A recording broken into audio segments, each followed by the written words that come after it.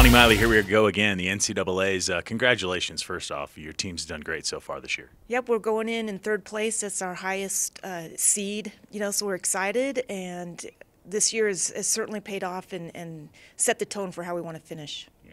And Peter Fiore really has been the standout for you this year, but it takes a team effort, doesn't it? Yeah, absolutely. In fact, we've had 6 team members that we've used throughout the year, to score for our scoring team. They've been counters, is what we call them.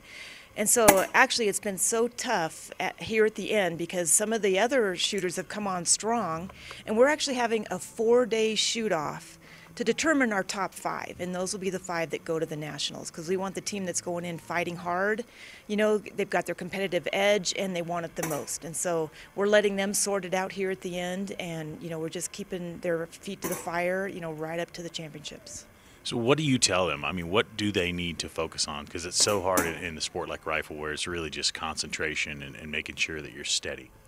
Right. Well, it's still an individual effort, and so we actually have been sitting down with each one of our team members that we think are going to possibly be going and giving them very specific goals just for them. So again, it's not anything that's like 10 points higher than they've ever shot. It may be 1 or 2 points higher. What do you need to focus on? Giving them very specific tasks, so that kind of keeps them in the present. And they each have their job when they get out there. They're not looking around who they're shooting against. Somebody's going to shoot good. At the Nationals, somebody's going to shoot good, and we want to be in that fight. And so we break it all the way down to just an individual position, and then exactly what they need to focus on in that position. So they go out there exactly with the task and something they can manage. And you guys are kind of veterans at this Nationals, maybe despite Peter, but does that help going in, having done it before?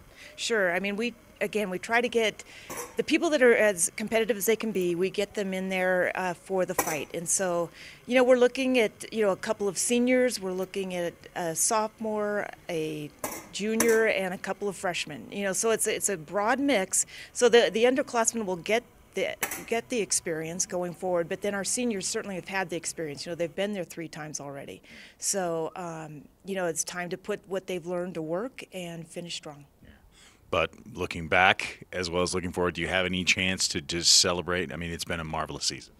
Yeah, no, we were celebrated, winning the conference championship. That was our first win there, and we shot a very good score. I mean, our small bore was strong, and then our first relay of air rifle, I mean, they just set the tone, and it's like there was no looking back, and so that was exciting. And again, in air rifle, our freshmen were leading, and and Anna Weilbacher, our team captain, she's been strong all season. And in these, our start of our tryouts here, I mean, she started with a 5.97 air rifle, and that was high for her this year. And so she's fighting for it, and as a senior, and we just really appreciate that. All right, Lonnie, thanks for the time. Good luck. Yep, thanks so much.